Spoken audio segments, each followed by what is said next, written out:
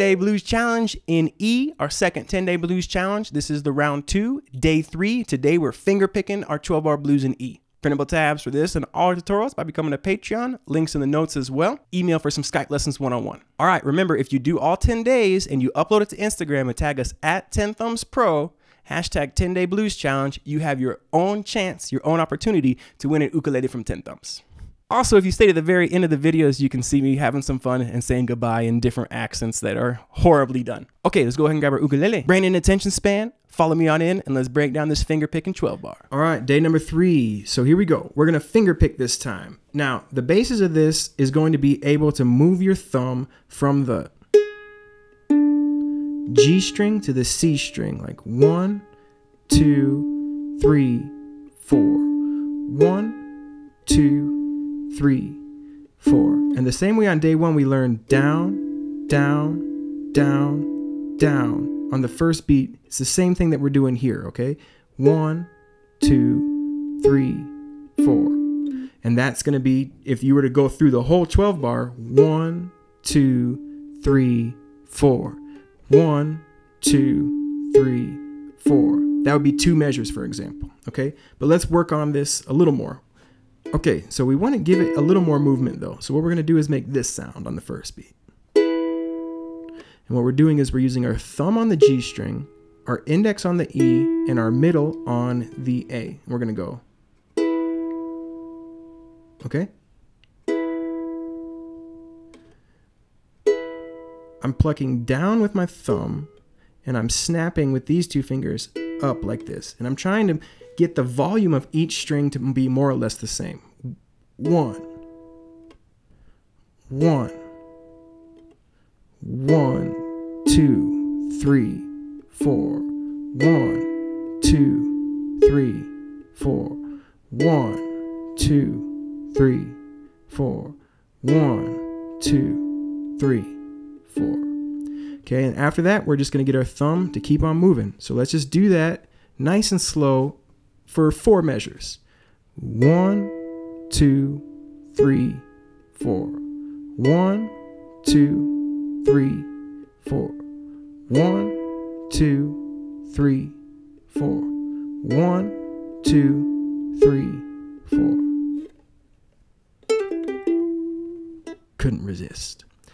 Okay, so now we're going to add a little syncopation, a little movement on the offbeat to give it a little more flavor, so it sounds like this.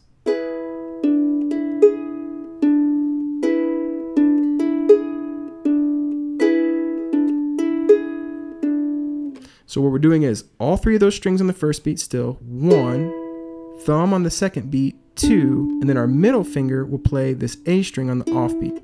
1, 2, and. 1, 2, and. 1, 2, and 3. 1, 2, and 3, 4.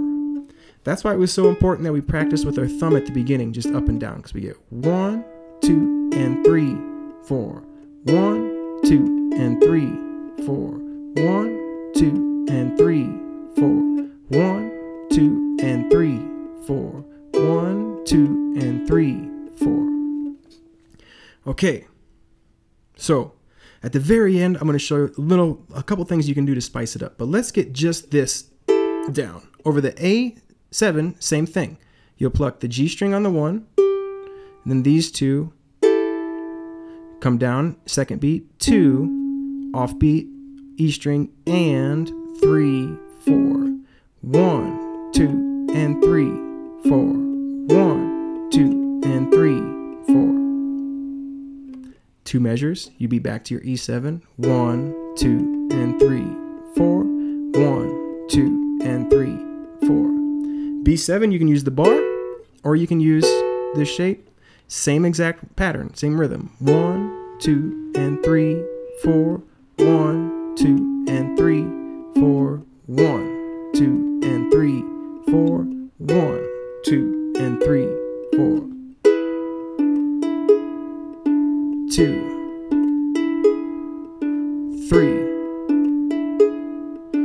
4. Here we go for the change. Oops.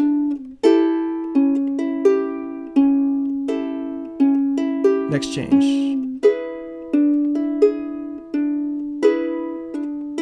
Turn around.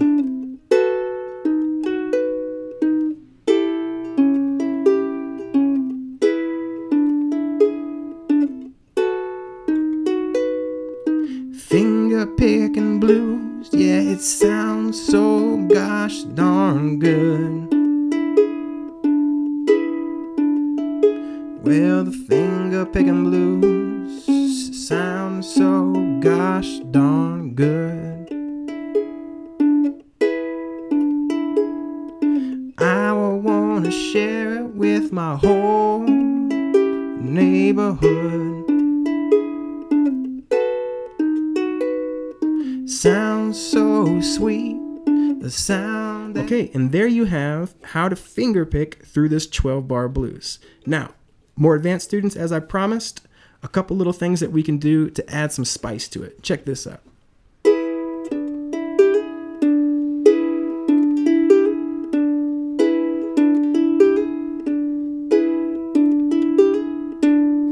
What I'm doing here is I'm going everything the same, 1, 2, and 3, but I'm hammering into this note. When I come back on the third beat, 1, 2, and 3, I'm playing the open G string and hammering on.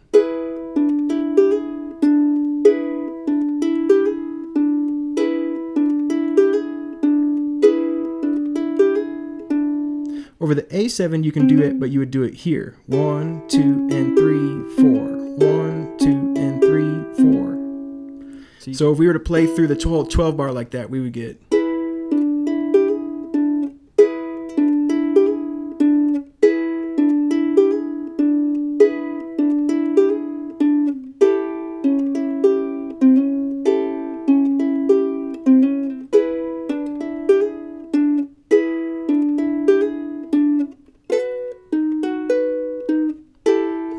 Nothing in the turnaround.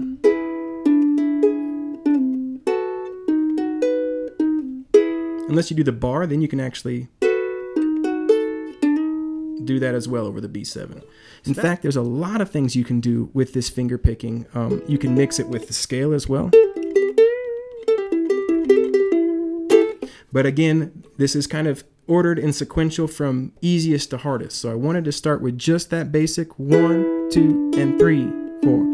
1, 2, and 3, 4. Okay? All right, everybody, there it was. See you tomorrow for day number 4. You're doing great. Thank you so very much for watching to the very end of this tutorial. Here at TenthumbsPro.com, your learning is very important to us. Every single day, we work very hard so you can become a better ukulele player. Today, we learned how to fingerpick.